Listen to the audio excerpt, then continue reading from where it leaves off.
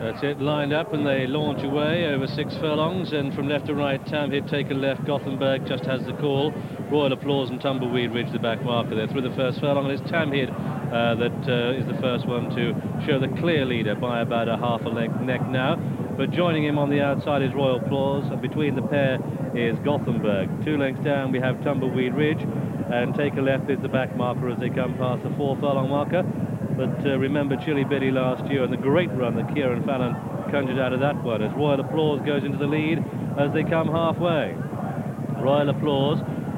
In the stripe cap, the rail is Tamhid. Then behind that one, Take a Left, the horse with the noseband. Tumbleweed Ridge is now out of it on the outside. Gothenburg looks the first to crack. And this Tamhid coming back to Royal Applause. Take a Left, and Kieran Fallon is going to become between the paint and the rail here if he can get through. Royal Applause goes on again. Tumbleweed Ridge on the outside.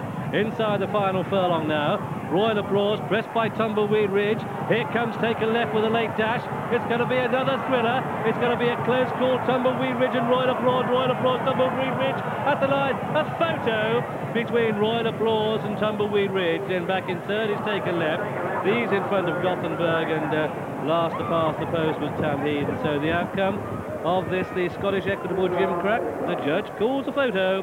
He calls a photo between number 1, Royal Applause, in the colours of Maktoum Al Maktoum, trained by Barry Hills at Lambourne and ridden by Walter Swinburne.